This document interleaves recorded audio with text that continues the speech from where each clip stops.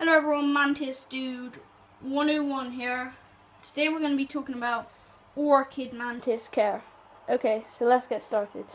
Orchid mantis, the most beautiful and famous, the Hymenopus coronatus. I'm going to get out my nice subadult female here. She's beautiful and I really love her. I really do like her. This is my favourite species personally. Oh, she's called Orchid, by the way. I tend to name some of my more valued individuals. They're so slow and they're quite friendly, but you shouldn't house them communally due to the fact the females are very aggressive feeders.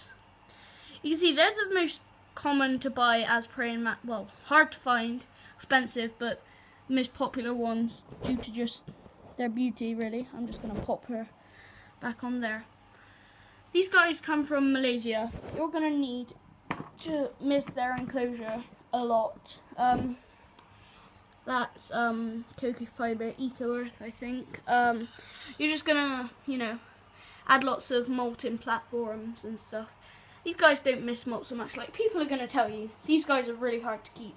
They are not. I mean, they're not a beginner species. If you're starting out, Spodra mantis verdis, mantis religiosa, all these easy Chinese mantids, easy species. These guys, I'd say, are medium to care. People make out like they're the hardest species. That would be the Idola mantis diabolica over there in that large mesh enclosure. They're the hardest to keep. These guys are actually pretty easy.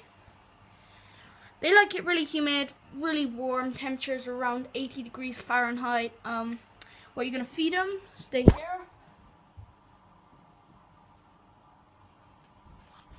People say you're going to need to feed them only flies because they adapt most well to this.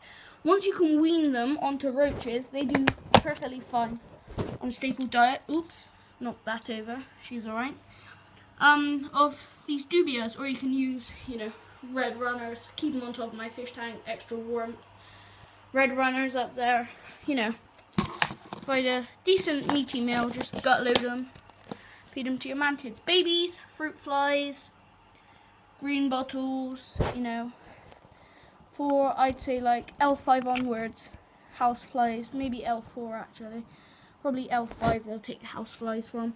This is a very jumpy, but very cool L4 orchid mantis. It's still really young, she's a female I think. So yeah, just thought I'd show her. So these guys, basic rundown, humid, warm, very tall enclosures. They need very good ventilation, which is why I use coarse ventilation. Put in some flies, but once you wean them onto roaches, they can live on that. Right, this has been a Hymenopus coronatus or orchid mantis care video. Bye bye.